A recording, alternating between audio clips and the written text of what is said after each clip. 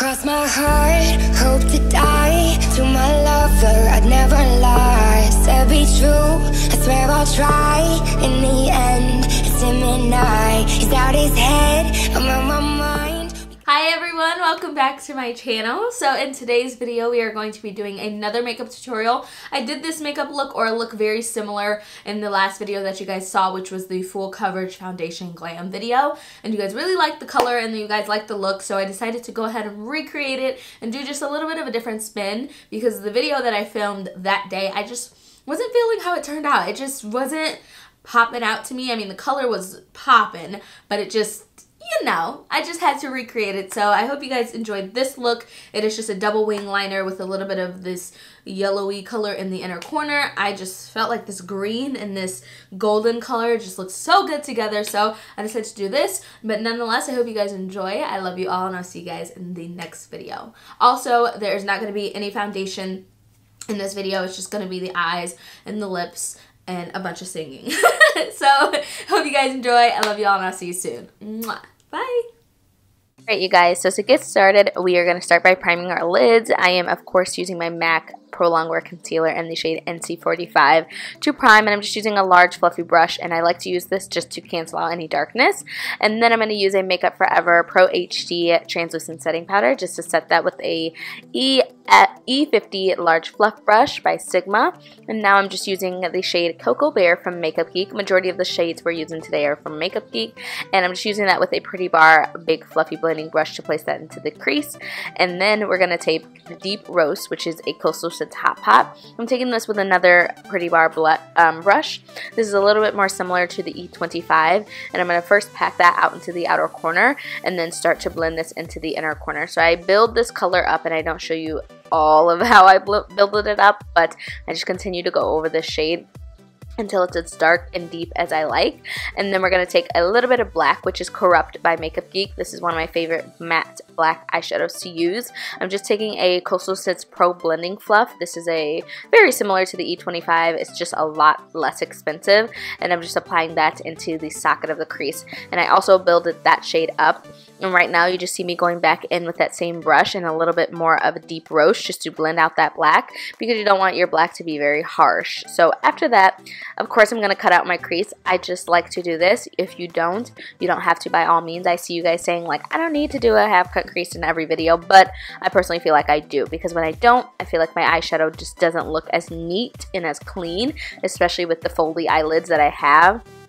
If you can see really closely to my eyelid, where the eyeliner is on the other eye, that is pretty much where my eyelid space ends. So by bringing it up a little bit higher, I have a lot more lid space and a lot more surface area for that eyeshadow to show up. Right now I'm using the shade Epic from MakeupGeek. It's a foiled eyeshadow, and it is so stunning. You guys know it's like a forest green, but it's not as deep. It's just so stunning. And then I'm going to use a matte black eyeliner, an eye kohl pencil to tightline my upper lash line, and then I'm using a black liner. This is NYC's black liquid eyeliner. This is just my favorite liner. I get it from Amazon. It's just the perfect eyeliner. It dries down to a matte finish. So right now I'm just drawing an extended wing eyeliner. This is going to be my guideline for the next product that we go in with, which is a NYX Glam Liner Aqua Luxe, and it is in the shade 24 Karat. And I just go right over where I applied the black. And it's okay if you mess up and if you go a little bit lower than where the black is. That is perfectly fine. You just want to follow that same black line, the top line. And if you mess up, you just have to go back in with the black eyeliner like I do in a little bit. But just follow that line all the way across. And then here, I'm just taking a little bit more of that black eyeliner, just going over the edge to make sure it's nice and crisp and there isn't anything that's going to, you know, fall down over the black liner. This is going to keep it clean. So we are going to move on to the lower lash line. I am using another eye kohl pencil. This is the same one by Loreal, and I'm just using that to smoke out the lower lash line. I just like to smoke it out. So I'm going to take Corrupt once again on another E15 flat definer brush. The E15 flat definer brush is so multi-dimensional, or multi-use. You can just use it for so many different things. So right now I'm just using that to get really tight to the lower lash line and smoke that out.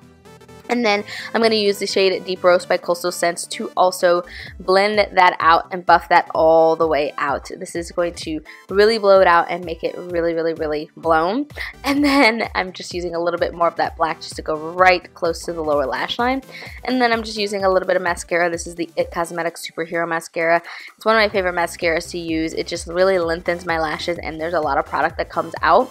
So it's not drying.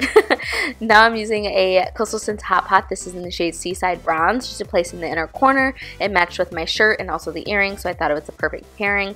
And then now I'm using Joseph Colored Desi Katie collection. This is called Over the Top, and it's just a natural kind of clear gloss, but it's got some golden reflects in it, so it tied in with the, you know, all of the gold that we had going on. So that completes my look, you guys. I hope you guys enjoyed. If you did, please give it a thumbs up. Don't forget to subscribe, and make sure you stay tuned for all of my scene breaks. I love you all, and I'll see you soon. Mwah. Bye.